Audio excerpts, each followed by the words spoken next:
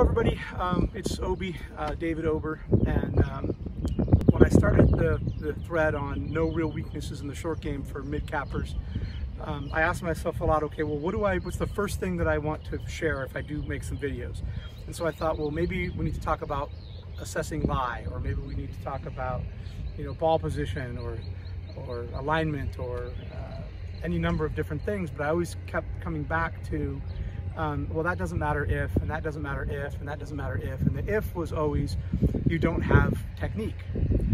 There are two main techniques in pitching and chipping, and you need to have them both if you're going to have a complete short game. So what I want to talk about today are those two techniques, and that you've got to master both of them, and if you don't, you just won't be complete.